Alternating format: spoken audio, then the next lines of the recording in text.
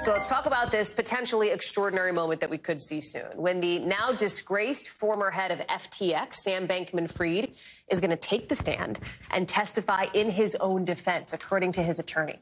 Prosecutors have already called some of SBF's top executives, like his ex-girlfriend, Caroline Ellison, who headed FTX's sister hedge fund. Remember here, Sam Bankman-Fried is on trial for all these federal fraud charges related to his former crypto company. He's accused of using money from customers to do things like donate $100 million to political groups and do other things he wasn't supposed to do with that money. He's facing a potential life sentence. He has pleaded not guilty. NBC News legal analyst Danny Cevallos is joining us now. So if we had talked like maybe 2 months ago, Danny, and I think we may have actually had this conversation, I think you would have told me no chance or very little chance that SBF's defense team will let him get up and speak here, will let him testify on his own behalf, because there are real risks, especially on cross-examination. So what's the benefit here for SBF to try to speak in his own defense from a legal strategic reason?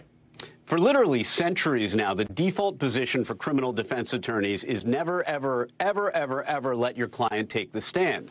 But in the last several years, that trend seems to have changed. We've seen in high-profile cases defendants taking the stand and taking a chance, because that's really what it is. It is a roll of the dice. You see there Alec Murdaugh. You see Elizabeth Holmes, Jussie Smollett. Kyle Rittenhouse is yet another one who took the stand. Mixed results. Alec Murdaugh lost his case. So did Elizabeth Holmes. But there's a good argument to be made that their cases may have been hopeless, irrespective of whether they took the stand. That may be the situation with SBF. He's got to try something. This may be that something.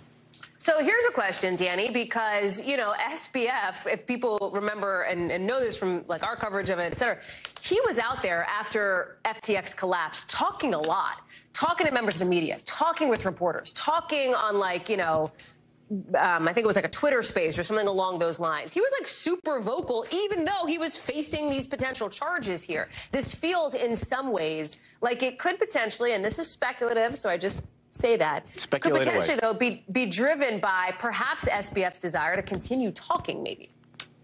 Actually, what I think you're right. And I think what's happening here is that SBF's teams realize that there is so much out there that he said to the media that the government can use against him, that now he needs to get on the stand and say, no, no, no, when I was saying that, I really meant this. But at its core, his testimony is a bit of a paradox. He has to take the stand and convince the jury that he was ignorant, that he basically was clueless when all these things were happening. Despite all of his statements out there and despite all the paper, it is an uphill climb and a risk, but a risk this defense appears willing to take. And just real quick here, we're getting some new details in the last few days of court about some of the money that he donated to some different political groups. How much in the scheme of things, the grand scheme of things, does that matter? What's the significance there? Not much. Maybe if he's convicted at sentencing, you can make the argument that, look, I mean, he didn't take the money and do anything extravagant like, say, I don't know, move to an island in the Caribbean. Oops, he did do that. So that may not be as helpful when it comes to sentencing if he's convicted. But in terms of his culpability, it doesn't matter that you use your ill-gotten gains for good or bad. The fact that they are ill-gotten is enough for the government. Thanks for watching. Stay updated about breaking news and top stories on the NBC News app or follow us on social media.